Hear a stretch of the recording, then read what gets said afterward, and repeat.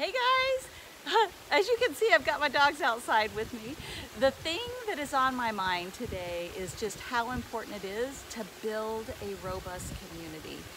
And this really has come, I guess, just much more intense for me in terms of my thinking about the importance since we've been shut down inside of our houses.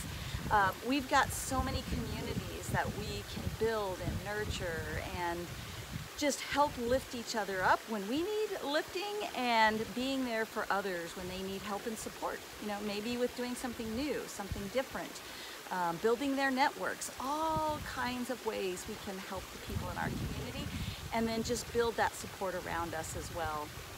So one of the ways is LinkedIn. I'm super proud of so many people in my LinkedIn network that are doing amazing work, and just thrilled that I can help amplify their message and the things that they're doing. And then I've also got, I've mentioned before, our Sparkle and Rise Facebook group for ambitious women. So I'll put a link to that below. If you are an ambitious woman looking for a community, or you know an ambitious woman looking for a community. And then just the communities that we create both inside of our workplaces and in our circle of friends.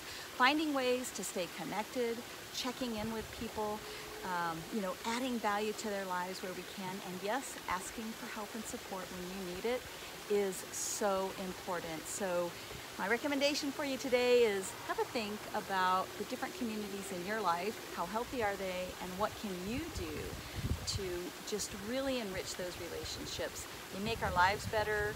They're there for us when we need support in our careers and our businesses.